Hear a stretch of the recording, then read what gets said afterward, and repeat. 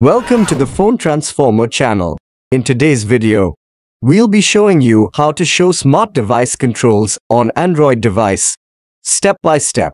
If you find this video helpful, please make sure to subscribe to our channel for more tech tips and tutorials. Step 1.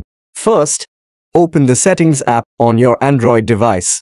You can usually find this app on your home screen or in your app drawer. Step 2.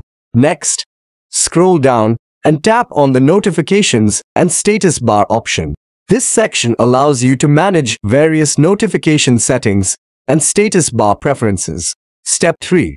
In the Notifications and Status Bar menu, scroll down until you find the Smart Device Controls option. Tap on it to proceed. Step 4.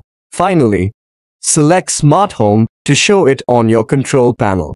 This will enable you to quickly access and manage your smart home devices directly from your Android device's control panel.